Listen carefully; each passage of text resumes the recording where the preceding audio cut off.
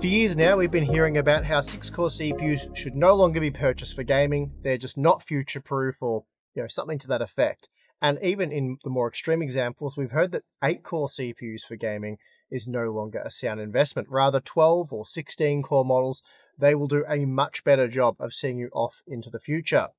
So today, we're going to revisit the old classic 6 versus 8-core battle with one of the most demanding scenarios possible, Battlefield 6 Conquest Multiplayer.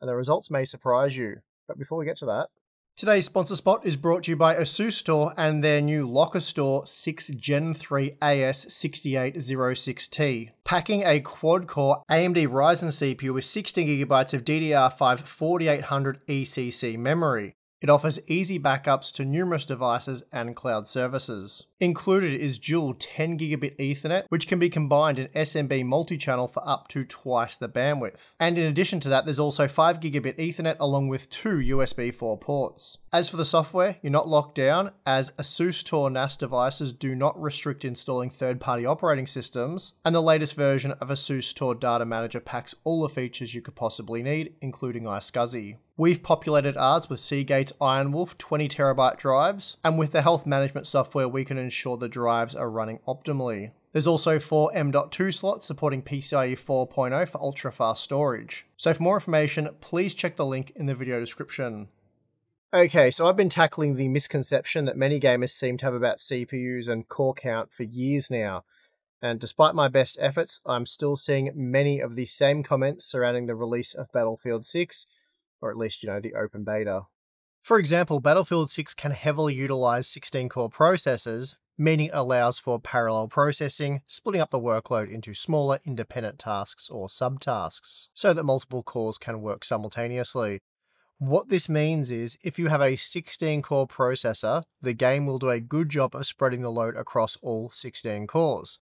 But what this doesn't mean is that the game requires 16 cores, or that a 16-core processor will necessarily be faster than a 6-core processor, for example.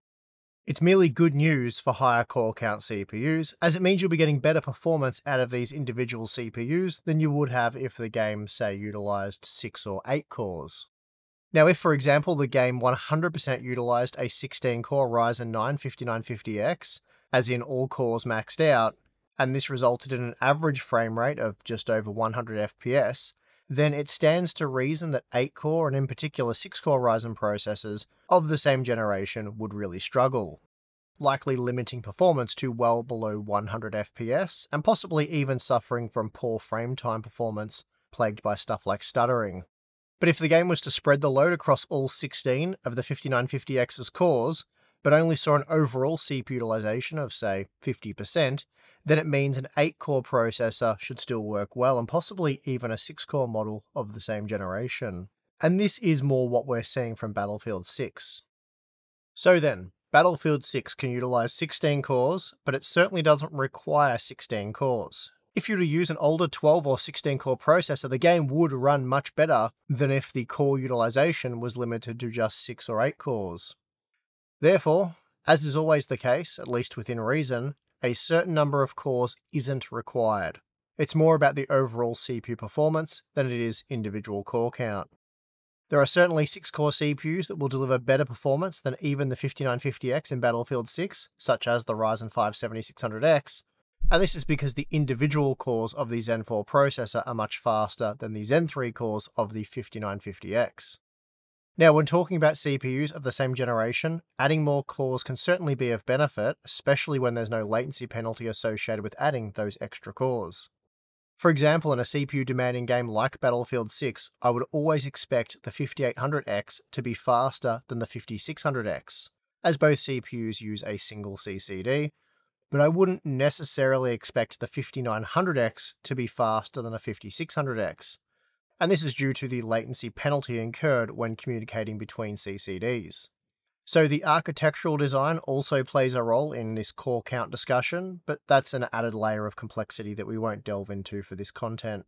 The point is, the 5800X is likely to be faster than the 5600X, given there's 33% more cores, but I wouldn't expect it to be 33% faster, as the cores won't be fully utilized, and there will still be some reliance on the primary thread that will cause a processing bottleneck. But rather than theorize about this, we might as well just take a look. So for testing, the same method as previous Battlefield 6 videos. That means I'll be benchmarking the processors simultaneously, so the benchmark passes were recorded in the same match at the same time, with both systems doing very much the same thing. Once again, for the graphics card, both systems are of course fitted with a GeForce RTX 5090, and because this is strictly a CPU benchmark, testing takes place at 1080p, but I've also included some 1440p data. But if you're a gamer and you don't understand why we're not going as high as 4K for a CPU test, well, we do have a lot of videos explaining just that, so I guess go watch those. And remember when doing so, GPU limited, especially heavily GPU limited, CPU testing is super duper dumb. Super duper TI dumb. And of course, this isn't a system benchmark. Again, it is a CPU benchmark. And therefore, this has nothing to do with what resolution you think gamers game at and how that should apply to this CPU testing. Okay, annoying disclaimer once again out of the way. I think we should probably get on with it, so let's go do it. We'll start with the current generation Zen 5 processors. Here we have the 6-core Ryzen 5 9600X alongside the 8-core 9700X, both locked at 5.4 GHz, both using DDR5 6000 CL30 memory, and of course the GeForce RTX 5090. This test at 1080p using the low preset ran for just over 2 minutes, and much of that time was spent in the action. We saw an average utilization of 80 to 85% for the 9600X, and then 60 to 65% for the 9700X. After just over 2 minutes of gameplay, the 9600X averaged 161 FPS, and the 9700X 168 FPS, making the 8-core processor just 4% faster. The 1% lows were even closer. Here the 8-core part was just 2.5% faster, and both displayed excellent frame time performance, so it seems to be the case that those playing Battlefield 6 won't be able to tell the difference between these two processors, despite the 9700X packing 33% more cores. Now, to avoid a small portion of gamers having an aneurysm or some other kind of serious medical emergency, I've included some 1440p results, because like, who games at 1080p with an RTX 5090? That is totally unrealistic, or, you know, whatever. So anyway, I'm having too much fun with this, sorry guys. 1440p with the low preset, let's get serious here. Now, because these results are still heavily CPU bound, frame rates end up being much the same, and so does the margin between these two processors, as the 9700X was just 4% faster on average. That being the case, let's move on to check out the ultra quality preset, again starting with the 1080p resolution data. Now this might surprise some of you, but as is often the case, the higher quality settings don't just stress the GPU, but also the CPU. And despite the frame rates dropping quite considerably, suggesting that we're more likely to run into a GPU bottleneck, the heavier CPU load actually sees a larger separation between the 6 and 8 core processors. By the end of this test, the 9700X is seen to be 9% faster than the 9600X, with a 10% increase to the 1% lows. Not exactly massive margins by any stretch of the imagination, but they are considerably larger than those seen when using the low preset.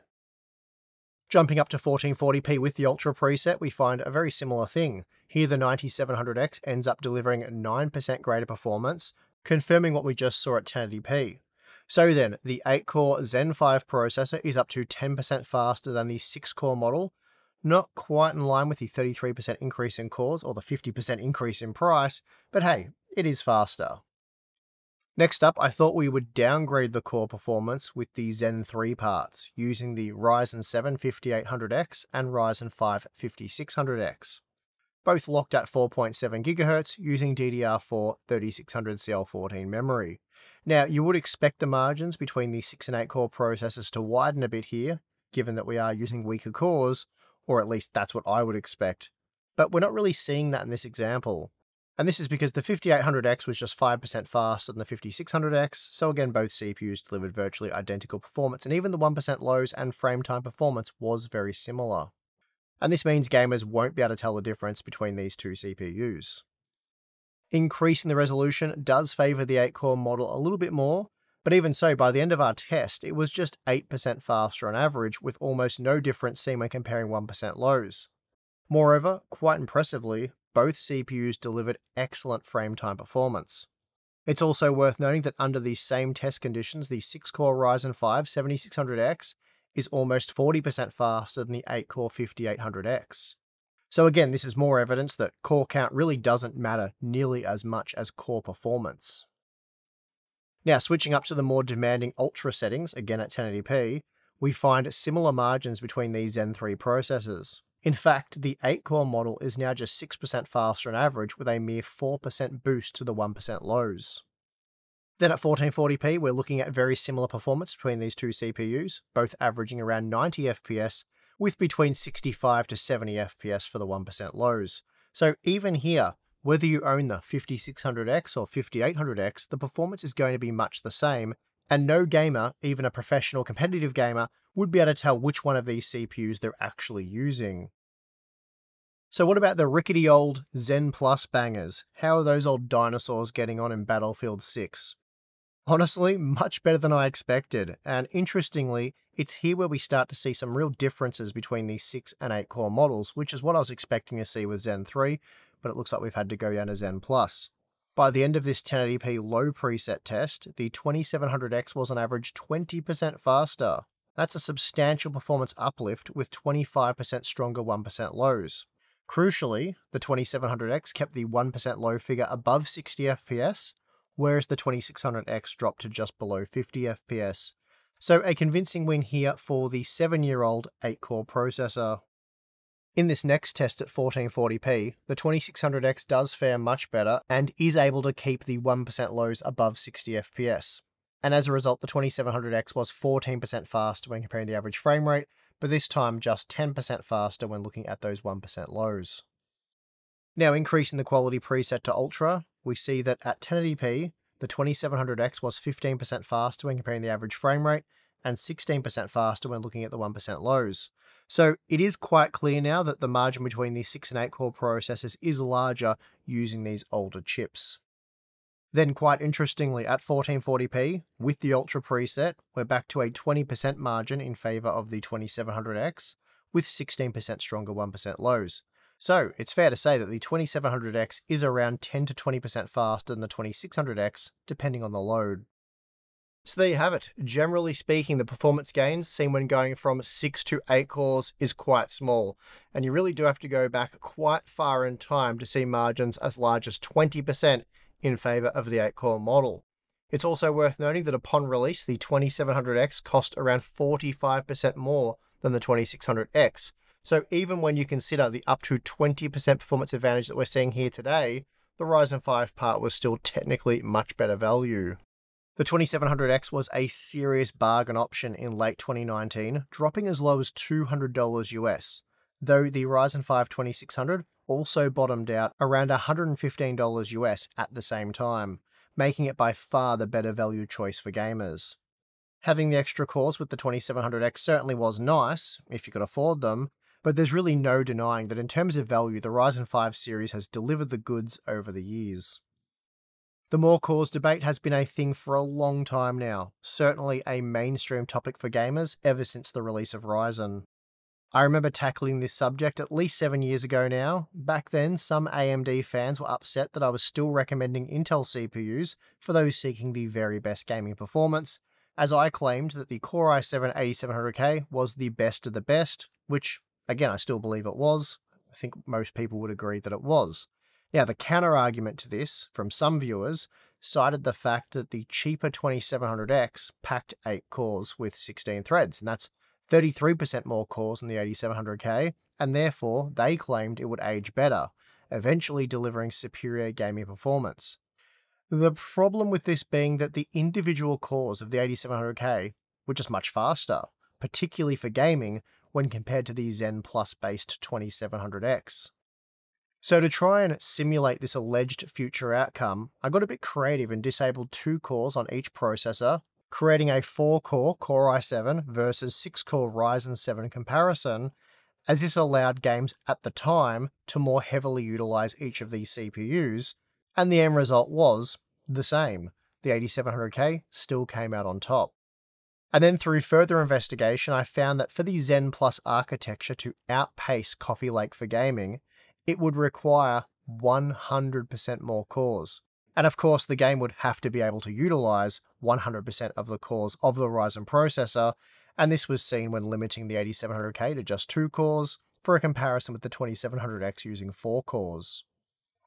So even all the way back then, we had demonstrated that cores ain't cores, and therefore games don't necessarily require a certain amount of cores, but rather processing power. Of course, you can get silly with this sort of thing, go to the extreme and point to the fact that there's no quad-core CPUs anymore, and therefore there probably isn't a quad-core CPU that can really play Battlefield 6 well. But to my point, if you could take a processor such as the 9800X 3D and disable half the cores, turning it into a Zen 5 X3D V-Cache quad-core, it would still be faster than many 6 and 8 core processors released over the past 5 years. On a similar note, there have been claims made over the years that 8 core processors are better for multitasking. So this means when gaming, you're able to watch a 4K video, chat with teammates on Discord, even stream your gameplay, and receive much better performance with the 8 core processors because it has those extra cores to tackle that additional work. But to my knowledge, despite these claims being quite numerous, the people making them never really had any evidence to point to. So 3 years ago, I set out to change that with some real-world testing, and in the end, I couldn't find any evidence to support those claims. And if you want to check out that video, it was titled, "Does Multitasking Hurt Gaming FPS?" Anyway, wrapping this content up, it was very impressive to see that despite being extremely CPU demanding, Battlefield 6 doesn't run like hot garbage on older, slower CPUs. Sure, the frame rate isn't going to be as high, of course, that is to be expected, but the frame time performance was very consistent, and the overall experience on something like a Ryzen 7 2700X is remarkably good. Certainly still very usable, which I have to say it shocked me a bit, but then of course, I'm an out-of-touch YouTuber who only plays games with a 9800X 3D, so perhaps it's really not that surprising after all. And on that note, that is going to do it for this video. If you liked it, you know what to do. Subscribe for more content. We will have a very big Battlefield 6 GPU benchmark and probably CPU benchmark released once the game comes out. So that'll be, well, it's probably still a few months away. But anyway, we'll do that when the game comes out. In the meantime, we have the join button or Patreon. Signing up to either one of those will give you access to more Hardware Unboxed goodness. We have an exclusive Discord server for members only, monthly live stream for members only, behind the scenes content, Q&A stuff, a lot of cool things there, so check that out if you're interested, but if not, that's perfectly fine. And I would like to thank you for watching this video. I'm your host, Steve. See you again next time.